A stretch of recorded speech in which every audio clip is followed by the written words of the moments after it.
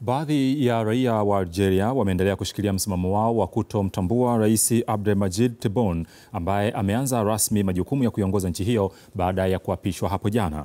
Upinzani wa rais huyo aliyewahi pia kuwa waziri mkuu unatokana na madai ya wananchi kuwa ni zao la utawala wa mtangulizi wake Abdelaziz Bouteflika ambaye ameng'olewa madarakani Aprili mwaka huu kwa maandamano makubwa yaliyofanyika kwa miezi kadhaa nchini Algeria.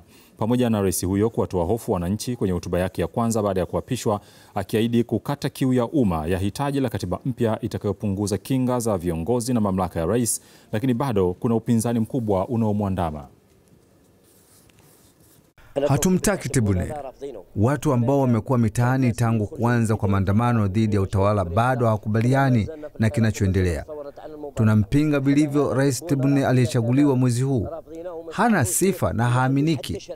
Tebboune ameletwa na nguvu ya jeshi na kuwekwa kwenye urais. Hatumtaki na tutaendelea na msimamo wa mapinduzi. Rais Tebboune. Wananchi hawajamchagua Rais Tebboune. Utawala wa kale ndio umemweka madarakani, na ndio maana maandamano yameendelea kushuhudiwa kwa kuwa si chaguo la watu. Tunasisitiza, hatumtaki Tebboune. Hatumuhitaji kuwa rais. Tunataka rais atakayekuja kutuunganisha.